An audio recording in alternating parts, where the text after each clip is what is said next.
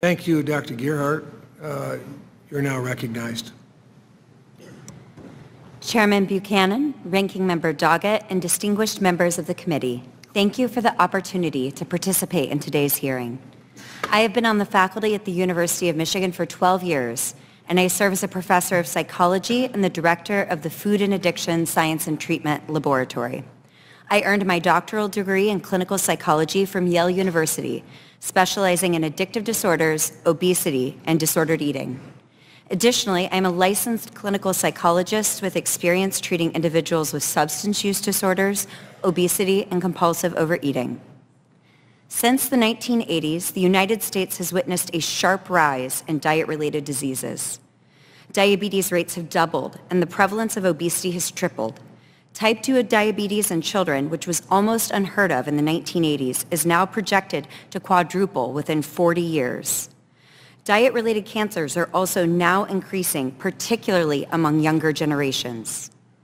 Obesity and diet-related diseases disproportionately affect rural communities and Black, Hispanic, and Native Americans, which exacerbates existing health disparities. This public health crisis affects economic viability, workforce productivity, healthcare cost, and military readiness. A significant contributor to the rise of chronic health issues in America is the changing food environment. From the 1980s to the late 2000s, tobacco companies like R.J. Reynolds and Philip Morris became the biggest producers of processed food in the world. Internal tobacco industry documents demonstrate strategies designed to develop and sell cigarettes were applied to processed foods and beverages, such as adding flavor additives developed for cigarettes into children's sugar-sweetened beverages, and intentionally targeting children and racial ethnic communities in their marketing.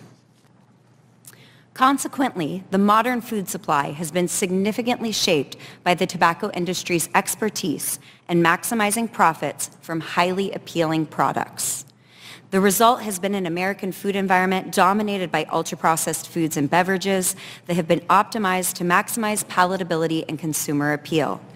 These products are industrial formulations with high levels of added sugar, saturated fats, and additives that enhance taste and texture while reducing sensitivity to satiety signals. Common examples include candy, sugar-sweetened beverages, frozen pizza, and salty snacks. The average American now consumes over 57% of their calories from ultra-processed products, and this is even higher in youth. Introduction of these ultra-processed products has displaced nutrient-rich, minimally processed foods, contributing to poorer physical, mental, and cognitive health. Many of these ultra-processed products share characteristics similar to recognized addictive substances. They deliver unnaturally high doses of rapidly absorbed carbohydrates and fats, effectively triggering reward mechanisms in the brain. Research shows that sugar, fat, and ultra-processed foods can activate the brain's reward system at similar magnitudes as nicotine and ethanol. These products, enhanced with additives and coupled with texture and flavor modifications, resemble addictive substances like cigarettes, making them difficult to resist despite harmful health consequences. More than 280 studies estimate that 14% of adults and 12% of children would meet the criteria for an addictive disorder based on their intake of ultra-processed foods. This prevalence is doubled in individuals with obesity.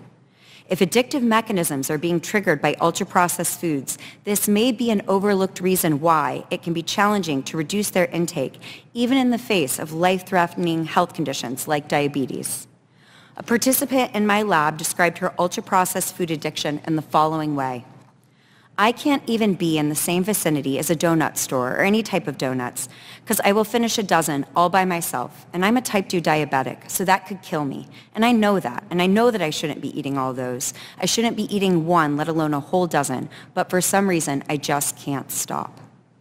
A multi-pronged strategy is necessary to reduce excessive intake of ultra-processed products and improve American health. First, evidence-based strategies that have been successful and could be considered on a broader level include taxes on ultra-processed food and beverages and front-of-pack nutritional and warning labels.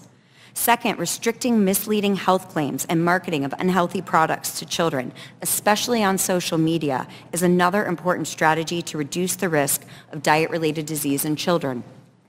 Third, policies should aim to make healthy, minimally processed foods convenient and affordable, particularly for economically disadvantaged groups who face the greatest challenges. Lastly, investment in scientific research on the health impacts of ultra-processed foods is essential, alongside preventative measures focused on youth to promote lifelong, healthier eating habits. In conclusion, the food and beverage industries have designed many ultra-processed products to be nearly irresistible, leading to rising chronic disease levels and significant public health costs.